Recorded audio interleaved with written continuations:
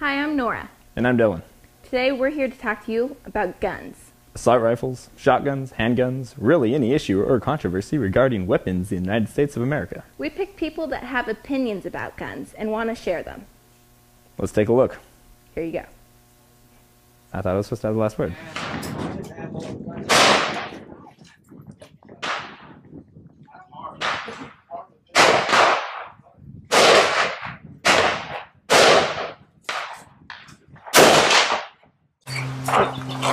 How long have you been shooting guns? Since I was 7. Why do you like guns? Guns are fun, and they're one of the safe. Shooting sports are one of the safest sports to do.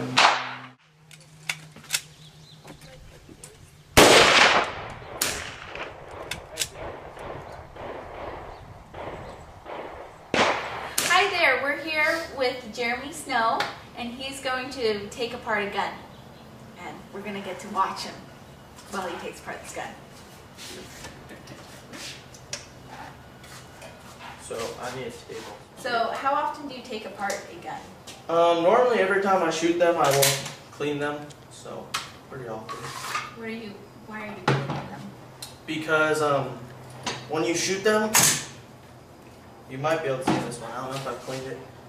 Okay, look through the barrel right there. You see all the little particles inside there? That's all basically just solid carbon. Yeah, there's just like little pieces of dust. It's basically carbon from when you shoot, and once the gunpowder goes off, it gets all this carbon all over, and if you don't clean it, your gun won't function properly.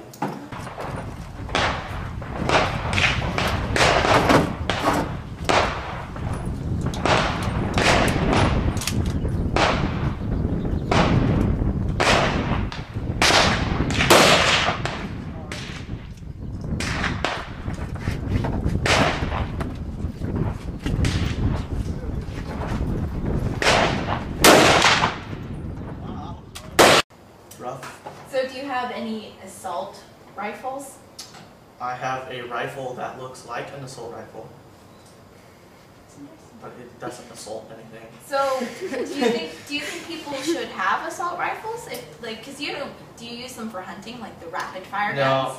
No, they're basically just target gun, have fun with, go out and enjoy it. It's not really used for any particular function.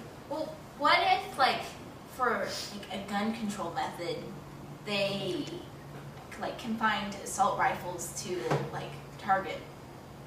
I'd be just fine with that, because I mean, I don't know anybody that uses an assault rifle for anything besides shooting targets just for fun. Mm-hmm. That makes sense. There, I just solved the crisis. Done.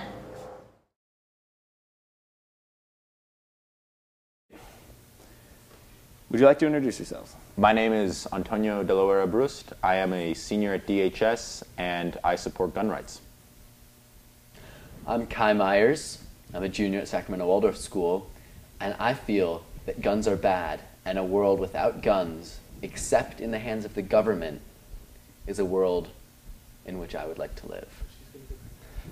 And I'm Connor DeAngelis. I am a high school student, a junior at Davis High, and I'm also for pro-gun. Let's start with the first question. Number 1, Antonio, why don't you begin? How do you define the Second Amendment? I think the Second Amendment speaks for itself. The right of the people to keep and bear arms shall not be infringed. And I think the important qualifier is necessary for the protection of a free state. So I think that very clearly sets on that A, restrictions on gun rights are unconstitutional, and that the reason we have it is to protect our rights from government itself. Okay. Well, the Second Amendment says something about a well-regulated militia. And we have the California National Guard, and that's a well-regulated militia. That isn't a, it's not a federal army, it's the state's specific army. So individual citizens don't need guns to protect us. It does say the people, though. Yes, but they represent the people of this state. So there's a comma in between there. There's a comma in between the militia part and the right of the people to keep and bear arms shall not be infringed. There's a comma separating it. The punctuation is different in the version that the states ratified and the version that was signed by all those old dead people. We'll probably. Well, with that golden start, what would you change about gun restrictions? I think the current laws should be enforced, and I think that one of the key points that changes that I would like to see is more cooperation between the states. As Nevada has very different gun laws from California, I think that the states need to talk more to each other to regulate interstate commerce and the flow of guns. I think a very worrisome aspect is also the way guns travel across the U.S.-Mexican border. I think that I would like to see more cooperation between local authorities, state authorities, and Mexican and American authorities over the flow of guns between the different regions. But I think that if the current laws were enforced, then there would be, you would manage to keep the guns out of the hands of criminals while still allowing the people who have constitutional rights to exercise their gun rights, the ability to exercise their rights. So just to check, do you think we should enforce the California-Nevada border, just as an example? Well, I think that, I think it very much depends on what you mean by enforce. I would not like to see U.S.-Mexico border-style checkpoints in what's a free country. I think that it's just, I think California, more than anything, is actually the one that has to recognize that, seeing as other states do not share as strict gun laws, Californian citizens can and will and do get guns from Nevada. I think California then should recognize that it's never going to be able to stop the flow of guns. Criminals from South Central can get guns in Nevada. It would be reasonable then for California to let its own citizens procure guns from Nevada, or ideally from California. All right, thank you for that. Can I just say that this isn't really fair, like 2-on-1? I should get some bonus points, right? This is a discussion, not a formal debate. What would you say? What would you change about gun restrictions, Kai? No guns, absolutely no guns. Maybe some like hunting weapons, like crossbows, bows and arrows, stuff like that. But for private citizens, we just don't need them. I have friends who hunt. I have friends who hunt with guns and bows, and meat tastes just as good if it's killed with an arrow. I'm a bow hunter, just to let you know, and a crossbow is not really a hunting weapon.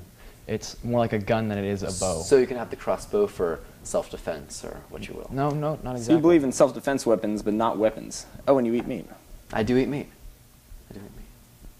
I'm off gluten, dairy, nuts, and all GMOs, actually. I have a question. Yeah. Do you drive a car? No, I bike. This is Davis. You bike, okay. This is Davis. You go to the Sacramento Waller School. Yeah, how does that happen? Sometimes I break my own rules. Rules are made to be broken, except when it comes to public safety and guns. What kind of car do you usually take? Usually take a Humvee, actually. A Humvee. Do you need a Humvee? Well, you're saying the same thing with our guns. Do you need guns? And the thing is, to the security of a free state, you do need guns, but you don't need a Humvee. And people don't need to own weapons, but if they want to, they should be able to own them.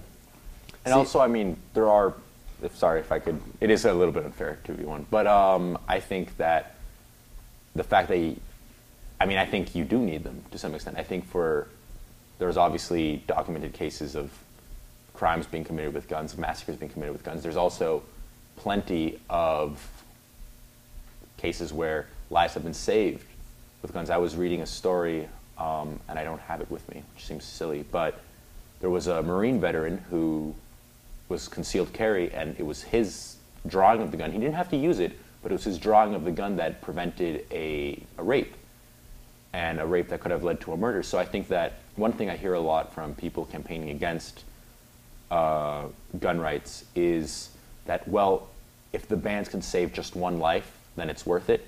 And I think by that logic, if the guns can save just one life, then isn't that worth it? Aren't they necessary?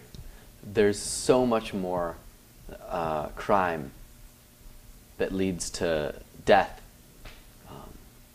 with guns than than guns prevent. That's not true. It is so very true. It's not true. If you go onto the FBI statistics for uniform crime, go to violent crime, you can look up the statistics. See, also, I think that you are almost suggesting as if the guns were taken away, then the crime would disappear. And I think that if you look at almost any crime, there's obviously tons of external factors. If it's broader kind of social crimes, such as theft or gang violence or stuff like that, a lot of that has to do with economic factors, the history of segregation. I think there's so many other things you can look at. And I really think that if you somehow manage to take every single gun, I think they would be out there with machetes. I think they would be out there with steak knives. I think that once you start down this road of we must give an outside authority, a government, more and more power over our own lives for our own good, I think that once you start down that road, there is no end to that road except a complete and total tyranny. Yes, but if you take away guns and you have people committing all the crimes that they would commit with guns, with steak knives, there will be a lot less casualties. A lot, That's true. Much fewer people will die. That's true, but also around the same week that Sandy Hook happened, a man in China went on a stabbing spree with a knife and killed 22 children. So obviously it's not the weapon or the tool that's being used, it's the person behind it. We should be going after the person. Oh, for sure. Not the weapon. For sure, but the weapon, when it's a gun... Why a gun? What makes a gun evil? Nothing makes a gun evil. It's the person that makes the gun evil. The person is evil, but if they have a gun, it's so much easier for them to kill people. I mean, it's very clear that violence has existed throughout history. The largest massacres in history have not been committed in recent times. People will always fight. There will always be theft. Well, how recent? How recent? Last 100 years. Holocaust. Yeah, I was going to say, I mean... Holocaust was massive, but look back, there have been greater. I don't know, percentage-wise maybe. But I think that in terms of just sheer death toll, you know, if you look at Mao, Stalin, Hitler, and if you look at one of the things that those regimes have had in common is they all, using the language of public safety, have taken... yeah, but those guys were all, all of those people were assholes, so we can't really... You know, I think but they've taken the same steps. I always thought that was a very racist, borderline racist argument, actually. The idea that, oh, okay, it happened in Germany, it happened in Russia, it happened in China, but it won't happen here because Americans are better. We're not better than anyone. I think all men are created equal. I think if the Germans can fall for it, the Americans can fall for it. I think that we are a freer people based on our Constitution for the rights we have, not because we are naturally freer. I think the moment we lose track of our traditions and the moment we give up our rights, then we will see that we are equally capable of being oppressed and oppressing as other groups and countries in history. Yeah, but we can learn from history. Exactly. And not make the same mistakes. Exactly. And not fall for the same lies. Regulation, confiscation, annihilation. It's been the same steps with Mao, Hitler, and Stalin. But what you're doing here is you're naming names. You're not naming gun models. There's a key point in there. Okay. I agree that all regimes, all countries change, and all governments come to an end. America, at some point in the future, will fall. If every single person in America has a gun, it will be a bloody, bloody war, and millions of people will die. If we don't have guns, then it'll be a fairly peaceful transition, and correction. We'll start anew. Actually, what would happen is if everyone was disarmed, then the military, our government, would come in and slaughter us all. See, now if we had firearms, we would be able to protect ourselves. Why would our government slaughter us? If we didn't have guns. We wouldn't have anything to fight back with. Why would the government so they fight wouldn't us, need to slaughter us if we didn't have a way of fighting them. People would definitely disagree with policies the government is enacting, and I think that once the government has the option of ruling through force instead of through consent, they would take the option of force. I think, and this is speaking as a indigenous American, I think that we've already seen our government take the land of people, slaughter people based on where they live or what language they speak or what ethnic group they belong to. I think that it's foolish to say that that could never happen again. I think that, as you were saying, we need to learn from the past. As you were saying, also, we need to learn from the past, and I think that means we can't let that situation be possible again. I think that, you could theoretically say, well, it might become possible, but we'll just keep our fingers crossed and trust in the judgment of our leaders. But I think that if you look at who our leaders are, it's really hard to believe, and I'm talking about both parties, that either of them have our best interests at heart. So I think it would be very foolish to give them all the power, because also you were talking about the complete disarmament of everyone, and I think that that would never happen, because some group is always going to have government, is always going to have guns, and that would be government, that would be the army. So if you're going to talk about gun control, I would vote that start with government. Okay, but we can't point to hypothetical events in the future and say, this is why we're doing what we're doing, because we don't know that that's how it's going to happen. We don't know what we're going to happen, unless there's some technology that I would love to get my hands on. Well, you can look at what happened in the past, and you can... But the past isn't the future. No, but I think that... But history tends to repeat itself. Yeah. But differently. It's always different. It was different with Hitler, it was different with Stalin, it was different with Mao. It was slightly different, yes. Genghis Khan, even. You can go back to the invention of the recurve bow. He conquered all of Asia. So, I think that... yeah, it's always going to be different, but I think that... It's similar. That doesn't mean you don't learn from it. I think, it's almost a cliche, but I think it's true. Those who do not know history are condemned to repeat it. And I think that the framers of the Constitution, learning from a couple thousand years of settled human activity, learned that the sad truth, and Mao himself actually said it, political power comes out of the barrel of a gun. I think the Founding Fathers understood that, and that's why they diffused guns among the population the same way they diffused political power. I think, unfortunately, Mao also understood that, and as he sought to concentrate political power in the hands of his own party, the Communist Party, I think that's also where the guns are concentrated. And this isn't necessarily a left versus right issue. It totally is. No, it's it not. totally is. Because I think, it is not. There are many people on the left who own firearms. Of course, like I said before, there are exceptions to every rule. Because I think, but it's basically a left versus right issue. It's not a left versus right. I don't think that's true, because I personally am very left, and on this issue I am very, I'm right, but I'm not right wing. You're not very left wing either, though. Well, I think he's that moderate, and he's someone we need. It's almost, not so much he's a gun nut, and we don't need gun nuts. Oh, thank you. Oh, but that's kind. I think. Okay, we've gotten very off topic throughout this. We can agree that it is not an issue based on political affiliation. Right, but I guess if I could just make the point, I was saying Hitler was a dictatorship from the right wing, Stalin was a dictatorship from the left wing, and I think that guns are almost, at the end of the day, are the ultimate insurance for your rights. When all else fails, that's what they're there for. I think hunting is fun.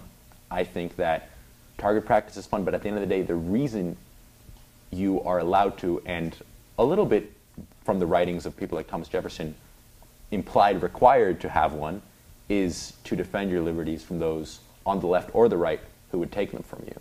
Okay, the Founding Fathers thought that... Let's double check. This is a closing statement. We are running out of time. Okay. The Founding Fathers thought that we should have a revolution, if you will, every 4 years. That's why we elect a new president every 4 years. The reason for that was so one person or one party couldn't become the dictatorship that you guys are talking about. And with that, I'm out.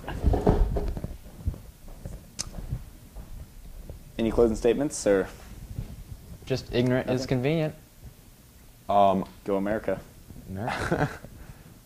I think that, and that's when they our gun debate. When they tell you you don't need them, that's when you need them.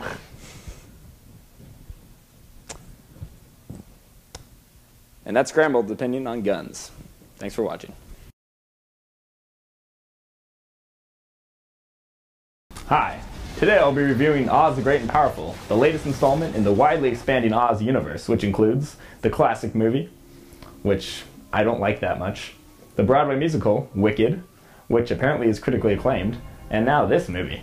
Now this movie really shone in the special effects department. Just amazing visual design, as good as, I guess we can compare it to Avatar, which is another movie completely carried on visual effects and had no plot whatsoever, which is like Oz the Great and Powerful. Now, Oz the Great and Powerful, let's think of the plot problems. Well, they kept referring to a prophecy, which was never explained, which apparently Oz, or James Franco, was supposed to fall into. But that seemed to advance the plot in some ways, but since it was never explained, we never understood why it advanced the plot. Oh, and as well, they used magic to solve little problems and nice little cute, oh, look at this visual effect, we can make a bubble, we can float around, but no. No, if the magic could be used to actually solve real problems, they did not like to use it at all. And that was just incredibly frustrating. I hate it in movies when they have the ability to solve all their problems in the first 10 minutes, but they just can't.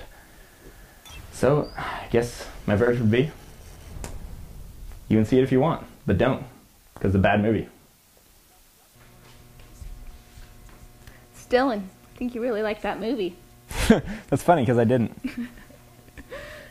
So, Dylan and I, in our spare time, we hit the streets of Davis, and we got the truth from the people. The hard streets, learning the rough truths. Quite an afternoon. So here's what people in Davis have to say about guns. Let's see. Why do you think there should be stricter gun restrictions? The Newtown, Connecticut thing was pretty bad, and I don't think that should happen again. Right. Should mental health play a role in gun permits, and why?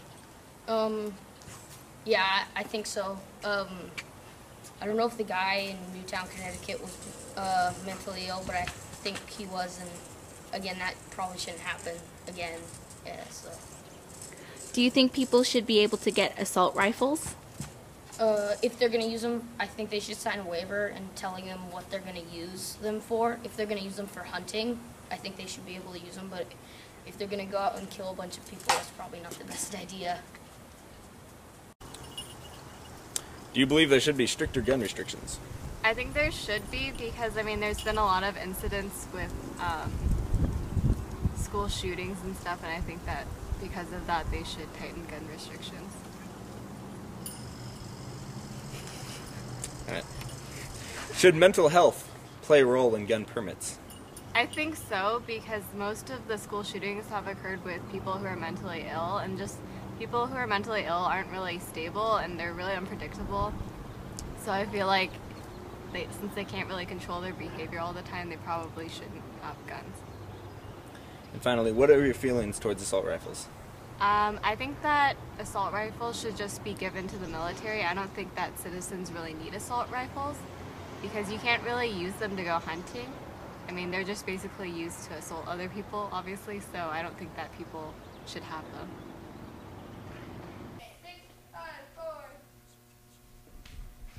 So thanks for joining us here on Scrambled on our gun episode. You know, Nora, I really had a lot of fun making this one. Yeah, we got to go to a shooting range and talk with a bunch of cool people in Davis. The whole debate vis-a-vis weapons and restrictions in the United States, really the baker's dozen. Yeah. Well, thanks for joining us, and we'll see you next time. And if they're talking about it on the streets, we're talking about it here on Scrambled.